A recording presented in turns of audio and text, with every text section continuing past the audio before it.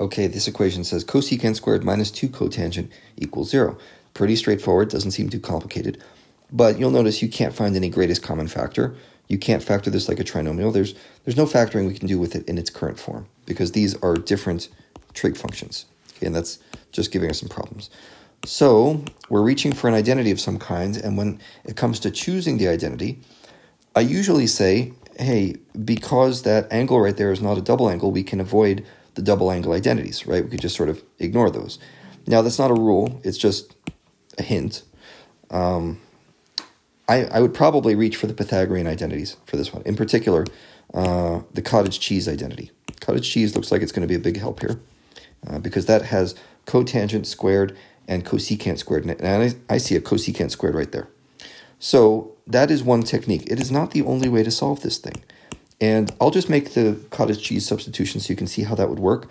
And then I'm going to get into how you would use a double angle on this thing.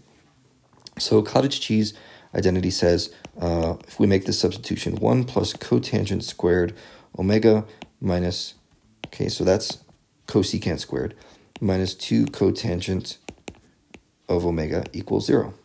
And that just means cotangent squared of omega minus 2 cotangent of omega plus 1 equals 0. So great. And if you want to go on and factor that, you can find some solutions and that'll be fine. Now, what I want to do instead, actually, is this going to work? Yeah, this is going to work just fine. So you could solve this by factoring. What I want to do instead is show you how to do this with double angles and quotient identities, just to show you that you can.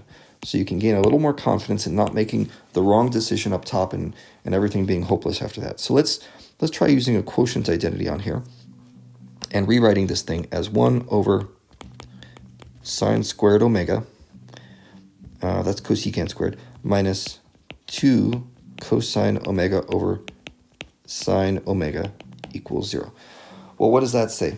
That says a bunch of fractions, and maybe let's get rid of the sine squareds on the bottom by multiplying the whole equation by sine squared.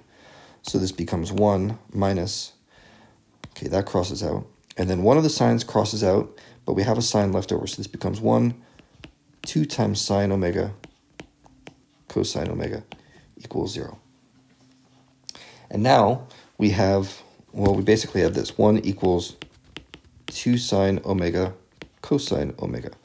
So how do we solve that? Well, we go to the double angle identities, and we notice that this is the sine, the double angle sine identity right there.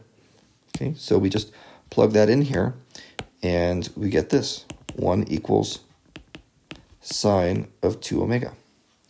And we can solve that using the multi-angle techniques we've talked about earlier.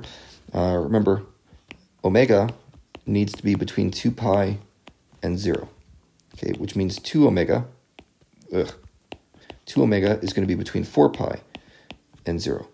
Meaning, on our unit circle, the sine of some angle equals 1. That's only going to be right here at the top.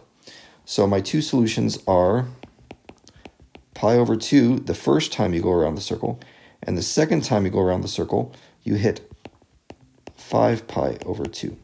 So in other words, 2 omega equals pi over 2 and 5 pi over 2. That means omega equals pi over 4 and 5 pi over 4. Those are our solutions.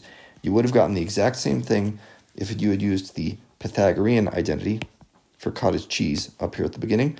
This is just an alternate way to solve it. You don't always have a choice. Sometimes you will be kind of forced into using a double angle identity. This is just showing you when it's optional.